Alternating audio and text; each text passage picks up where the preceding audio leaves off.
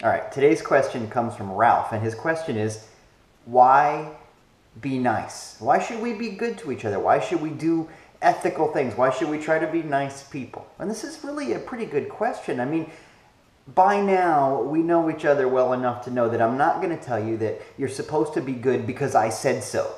I'm not going to tell you you're supposed to be good because some external authority or some body of regulations told you that you're supposed to be good.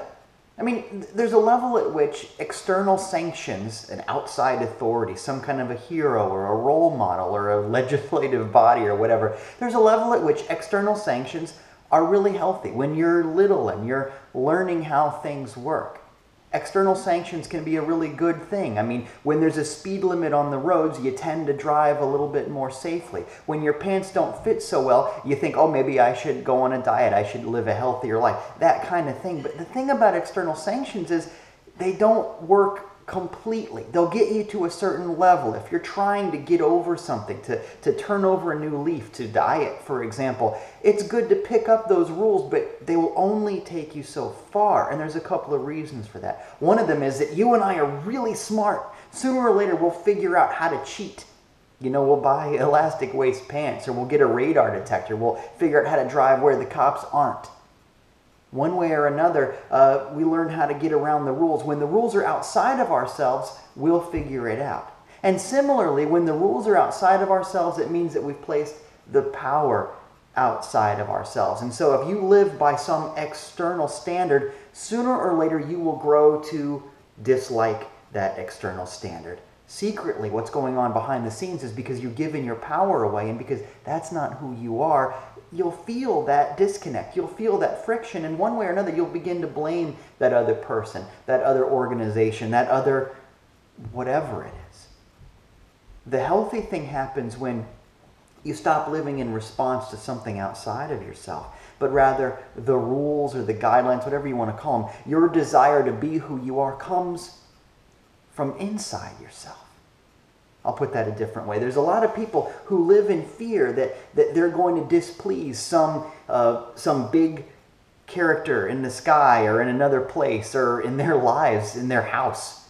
Some people live in so much fear and they act nice, they're good because they're afraid of some kind of punishment. But the truth is, that's not really ethical behavior. If I do what I want to do because I'm afraid, or even because I'm hoping there's some reward later, that's not really ethical. Ethics is when I do something good because it's the good thing to do. It's all wrapped up in itself, you know what I mean? And so the trick is to stop worrying about what's going to happen next and start doing what feels good right now, because that's what feels good. Put another way, if I live in fear, I might get some results, but by and large, all I'm doing is feeding that fear and making more fear. That's the last thing any of us want, and it's the last thing any of us need. Instead, find ways to do what feels right because it feels right, because it's the truth about you. And you know that.